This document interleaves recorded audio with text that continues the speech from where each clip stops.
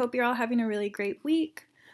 So on Friday, assignments 5 and 6 are due. So right now what I'm going to do is go into the Google Drive. The Google Drive is located right here, or Google Slides, sorry.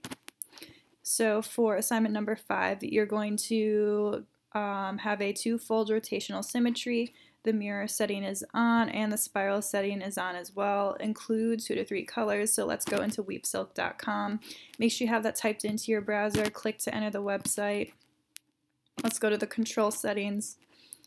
Move this up to 2-fold rotational symmetry, and both settings are on. Let's double check to make sure we have everything right, and we do.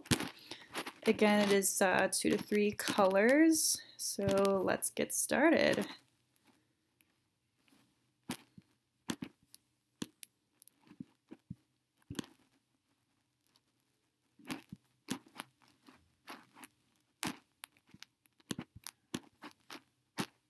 All right, so I believe I'm about done.